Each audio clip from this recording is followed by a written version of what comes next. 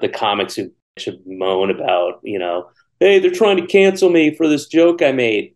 It's most of the time it's a nothing joke and it doesn't matter. And now you are positioning yourself as this bullshit voice of they're not going to cancel me. You can't silence me. For what? Your dumb joke that about trans people? Who gives a shit? I mean, is it that important to you? Just move on and not hurt, hundreds of thousands of people. I don't really agree.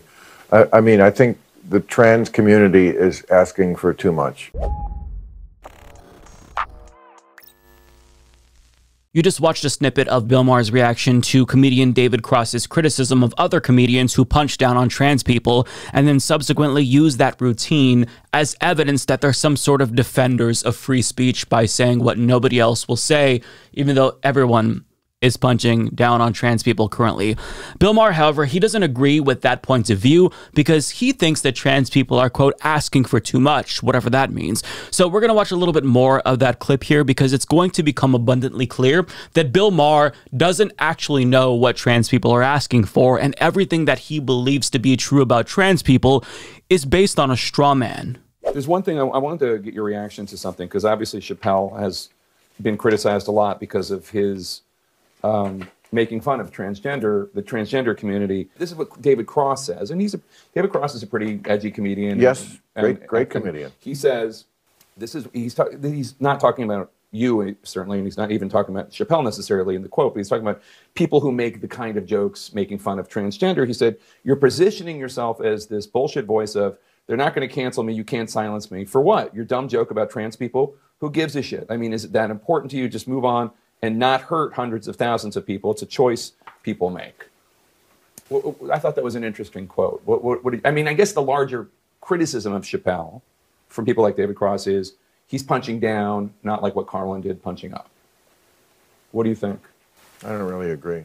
I mean, I think the trans community is asking for too much. Again, the difference between liberal and woke. Liberals are people who I think would say, I certainly would, trans is of course a real thing. Some people are just, they probably don't like this terminology, but born in the wrong body, whatever. The equipment doesn't match how you feel. Absolutely. And it's great we live in a time where people like that can freely live the lives they should live with all the dignity and protection of the law that we can afford them, like anybody else in society. I think that's the liberal point of view. The woke point of view is something very different, like, well, babies are born now and just jump ball, we don't know what they are. Congratulations, you have a boy. Well, let's not be hasty.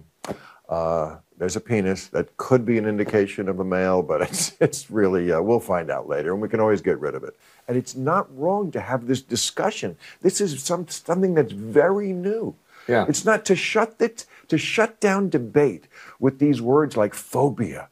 You're phobic and you hate. We don't hate. There's no hate. It's not phobic. We're not afraid. We're just discussing something very new that involves children. And what these interventions you're making have repercussions for the entire rest of their lives. And they're about their health, which I think should come first. So I think if a trans activist were here right now, they might say, we're not afraid of having discussions and debate, but you're talking about these issues at a time when states like Idaho and Florida and others are talking about banning these procedures, regardless of what the kid and the parents and the doctor want. Well, that's that's like a bigger issue than the term pregnant people. Well, that's probably a backlash that went too far. Yeah, I think that is to completely ban it. But I also don't agree with what you just said. They absolutely do want to shut down debate. Yeah, so there's quite a bit to unpack there. So he differentiates between the liberal point of view and what he calls the woke point of view. So he agrees with the liberal point of view in theory that trans people should indeed be free to live their lives as they wish. How kind of him. But he contends that the woke point of view goes too far by, I guess, effectively trying to force the rest of society to become gender abolitionists. I don't know what examples he's referring to there, but that's not a common phenomenon, whatever he's referring to. And he's abandoning his liberal principle of letting them live by agreeing with Republicans who sensationalize and exploit examples of trans extremism and use that as a justification to politically persecute the entire community. But then he goes on to say that it's not wrong to have these discussions. And I'm assuming when he says discussions, he's talking more broadly about trans issues. And he says to shut down debate with words like phobia, it's wrong because this is just merely a discussion. And, you know, I wonder where I've heard this argument before because it sounds pretty familiar. Oh, that's right.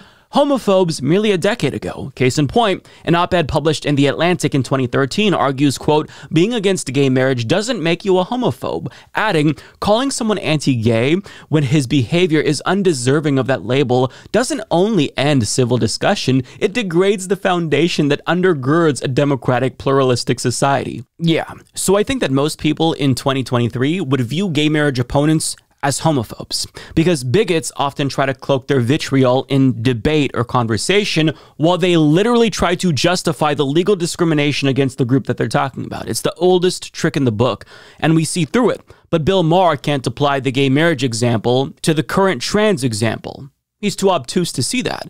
And Bill Maher is likely feeling cognitive dissonance because, as a lifelong liberal, he can't accept that he, for the first time, is on the side of bigots in a civil rights fight. But don't be a coward, Bill. Just own it. If you think it's debatable whether or not we should deny medically necessary gender-affirming care to minors for political reasons when you have no medical expertise yourself, you are not living up to your liberal principles of live and let live. You're siding with reactionaries. So don't complain when people call you a transphobe, because if the shoe fits, wear it. But he doesn't want to wear it. He wants to have his cake and eat it too. But ironically, Bill Maher, he's feigning concern over wokesters and their unwillingness to debate and how they shut down debate. But look at how happy he is to see his show purge audience members who disagree with him. What is it like to be a comedian in this era? Is it more difficult? Do audiences boo you at times that you're not ready for them to boo you, or you're surprised? It's always possible. I mean, it's interesting. My studio audience at Real Time always booed me. Not for most of the show, but they were definitely more woke than I was, and definitely more sensitive. You know, I would ask all the time. I said, why? These are the people who they claim that they, you know, flew all the way across the country. They waited for months to get tickets at this show. They're my fans. And then they come here and it's like, oh. There's something about when you get in public, you have to put on this act that you are somehow more of a moral person than you really are. Not that I'm doing anything immoral, but that you would have to react in a certain way to things that are politically incorrect. You'd think I would come pre-advertised. I mean, there's a sign right there. Politically incorrect. Sign there. That, and the show was called Real Time. And then about 5 years ago, we did, I don't know what they did with the audience, but they got rid of the groaners. And it made my life so much better. And there are people who actually say to me now, oh, I miss the days when you used to fight with the audience. Well, maybe you do, but I don't. Yeah. You know, but I was never one of those comics who could just pretend, oh, I'm sorry, I must have made a mistake there. I'd be like, no, I didn't make a mistake. There's something wrong with that joke. Stop groaning. Get the stick out of your ass. I must have said that 20 times on my show. Yeah. And then when the pandemic came around, first we didn't have any audience, then we shot here. And when we came back, we were allowed to have like half the audience because of social distancing. And again, they just weeded out the people who were groaning. And I would say in the last 3-4 years, I've never had that problem again, and it is such a pleasure. My audience who comes to my show now understands me. They think like me. They have open minds. You catch that at the end there? He actually said with a straight face, my audience who comes to my show now, they understand me and they think like me and they have open minds. Yes, because the hallmark of having an open mind means agreeing with me on 100% of issues, no deviation whatsoever. And if you disagree with me, well, then you're closed-minded. That's how that works, apparently, according to Bill Maher. See, this interview, it really helped me to understand Bill Maher's worldview more. Really, I think what we're seeing here is projection. This caricature that he's concocted in his head of wokesters is a projection of his own unwillingness to engage with people that he disagrees with, because how often does he talk to right-wingers but not trans people? He is purposefully choosing to ignore the people who he oftentimes critiques, and he claims that they're the ones who's trying to shut down debate. It's just ridiculous. And aside from him being as close-minded as he says the wokesters are, it's apparent to me that the people who he views as wokesters, these are literally just fictional characters that he made up in his mind. Case in point, listen to this example that he uses when he's asked by Jake Tapper to define wokeism. Woke is something very different. It's identity politics. We see it all the time. It's always the most important thing. I don't think that's liberalism. I mean, I could mention so many issues like that.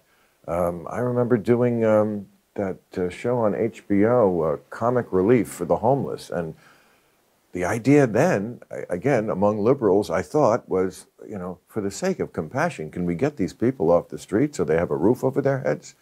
And now it's like, how dare you try to move the homeless? This is where they live. It's like, again, you change the definitions and then you say, I'm more conservative. I believe what I've always believed. You change these things and then you yell at me for it. That clip right there, I think, encapsulates the core problem with Bill Maher. He is just extremely out of touch. I mean, what wokester is yelling at him for trying to help the unhoused? Who on the left views homelessness as some sort of a quirky lifestyle choice as opposed to a consequence of capitalism and the overcommodification of housing? Everybody on the left wants people to not live on the streets. Everybody thinks that housing is a human right. Nobody's actually saying that you're bigoted for wanting to end homelessness. Do you honestly think, Bill, that the left is claiming that homelessness is a choice? Because it's the right who says that. But I mean, you can see the issue here, right? He'll strawman the left and conflate these imaginary wokesters with the far right and claim that they're equally damaging to the country. But if you have this view of the world, then you can see how everything is going to be skewed to the right. Because, sure, there's far left people in the country, but the individuals who actually have power, indeed, at this moment, are members of the far right. But let's listen to his worldview. Do you think Democratic politicians have changed their views, or do you think they're just afraid of their party's activists the way that a lot of Republicans are afraid of their party's activists, the MAGA folks? B, they're afraid, yes. They're just afraid. Yes, I think both sides. I think, again, there's 4 tribes, I think, in this country. I think there's old school liberals and old school conservatives, Republicans and Democrats, the kind of people who used to, I think that's the majority of the country. Like Hillary Clinton and Jeb Bush or something like that. Yeah, the kind of people who never agreed on a hell of a lot, but they found ways to work together. They didn't hate each other. It wasn't all about making liberal tears and cry and all this stuff and, you know, owning and destroying people. It was just, yeah, I don't agree with Bob Dole, but, you know, we can work together. We can get a grand bargain, that kind of stuff. And so I think that's the majority, but then you have Trumpers and then you have wokesters. And, you know, those fringes are not doing this country any great favors. And therein lies the problem. That right there is the totality of Bill's politics. It's the extremes on both sides. So if the far left and the far right were just Thanos snapped out of existence, the moderates would come together as they did in the past, and everything would be copacetic. This is such a reductionist, intellectually lazy view of the world, but it explains so much about Bill Maher. The lens that he uses to view politics is bereft of any sort of class or historical analysis. He lacks a cohesive ideological framework to view the world, yet he's a political commentator who influences millions of people. This is why Americans are so stupid, because they take their political news from people like him. And there was a time when I enjoyed Bill Maher's commentary, admittedly, but you know, back then he actually was subversive and challenged institutions and made fun of religious fruitcakes. But as time went on and his wealth grew, he became increasingly out of touch and his politics got more stale because he wasn't able to adapt to the changing landscape. And it's no coincidence that so many right-wingers are now lauding him for his recent turn, because by falling for their culture war hook, line, and sinker, he's giving them exactly what they want, which is ironically a hyper-focus on identity politics to the detriment of economic issues, because it's very convenient for capitalists to have all of us fighting each other while they rob us blind. But there's not really much else to say about that, so I'll leave that there.